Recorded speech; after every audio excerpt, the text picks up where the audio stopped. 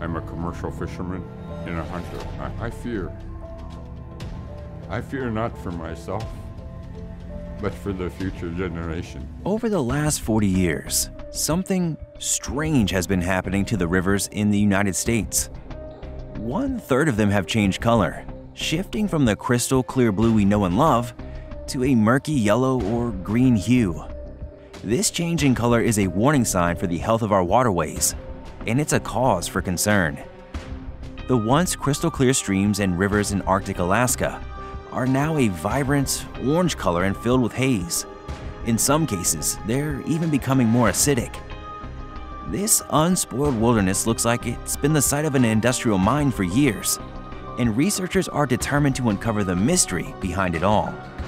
Because this isn't the first time we've seen rivers change colors.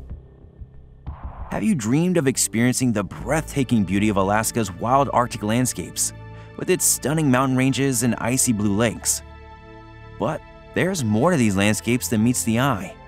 They're home to a vast network of more than 10,000 rivers, including the famous Yukon, the third longest river in North America.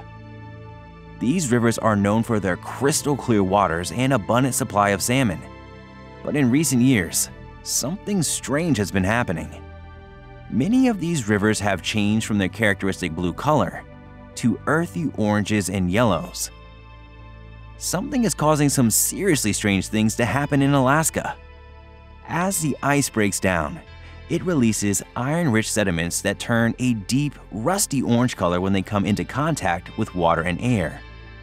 This process may also be acidifying the water, and it's causing scientists to ask some big questions about the future. A team led by the esteemed Dial and featuring the brilliant ecologists Sullivan and Hewitt has spent decades studying the impacts of climate change on Alaska's tree line. But now, they're delving into uncharted territory as they investigate rusted waterways in some of the state's most remote and protected areas, including the Arctic National Wildlife Refuge. As they explore these stunning, otherworldly landscapes, the team is confronted with a visually impressive and puzzling occurrence, something that appears to have broken open or been revealed in a way that's never been seen before. Hard rock geologists are stumped, with some speculating that it could be acid mine waste. It turns out that color changes can provide valuable insights into the health of a water system. A blue color usually indicates clean, healthy water, but yellow hues can be caused by sediment, and green hues can be caused by algae blooms. In this case, the researchers discovered that the most dramatic color changes were occurring near dams, agriculture, and urban areas. So what's causing these changes? According to the researchers, there are a few key factors at play. Farm fertilizer runoff, dams, and efforts to combat soil erosion all play a role, as does man-made climate change, which can raise the temperature of the water and increase rain-related runoff. What will happen to the intricate food webs in these waterways? How will the changes affect human communities that rely on these rivers for drinking water? And will the orange color and acidity stick around, or is this just a temporary blip on the radar? The research team is still trying to figure it all out, but one thing is for sure.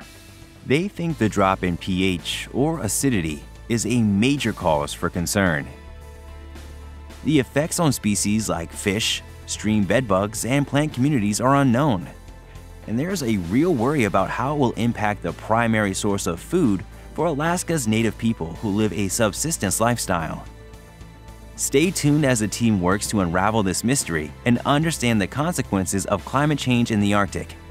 Only time will tell what the future holds for these orange rivers and streams.